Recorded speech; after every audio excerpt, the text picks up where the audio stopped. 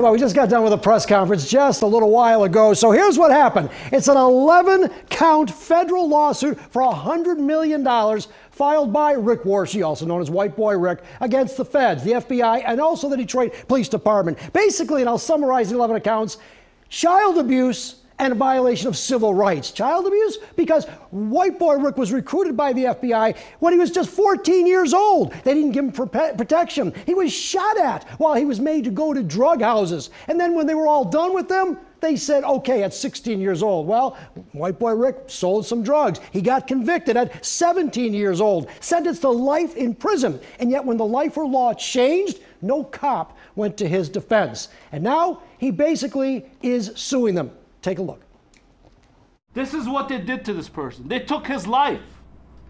They literally took his life. They, meaning the FBI and the Detroit police, in a $100 million lawsuit against them by Rick Wershe, also known as White Boy Rick. A child was working for the FBI. In a federal lawsuit, Wershe claims that he was just 14 years old, recruited by the Detroit police and the FBI to bring down gangs, and that he was ordered to get into the car and do what the FBI said at 14. The justice system hasn't been fair to me over the last 33 years.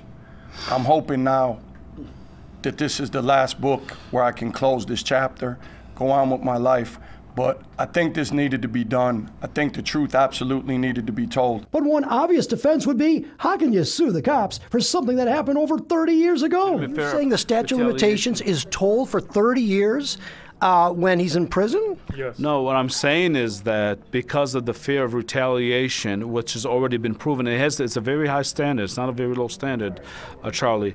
If this individual had a fear, a sincere fear, a legitimate, objective fear of retaliation, absolutely. So it's told as long as it has to be in order to bring these individuals to justice.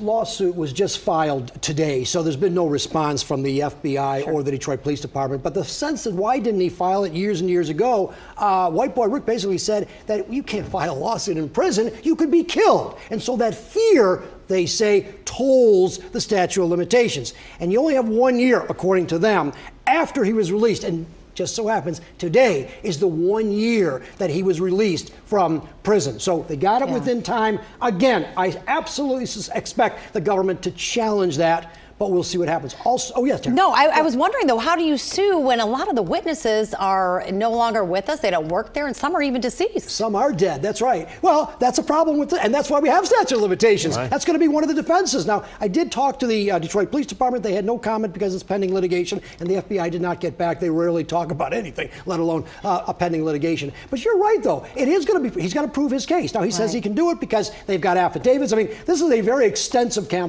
complaint with multiple people that are still alive that can make his case. He's going to have to make the case, but first he's going to have to get by a judge on these technicalities. 30 years, and you can't just sue the government, federal government or state government, city government, in this case, the cops. There's a lot of legalities before we get to the merits of this case. But it's filed today, so another chapter in the life of White Boy Rick. We know so many of those chapters were spent behind bars, and now, of course, he has a gripe.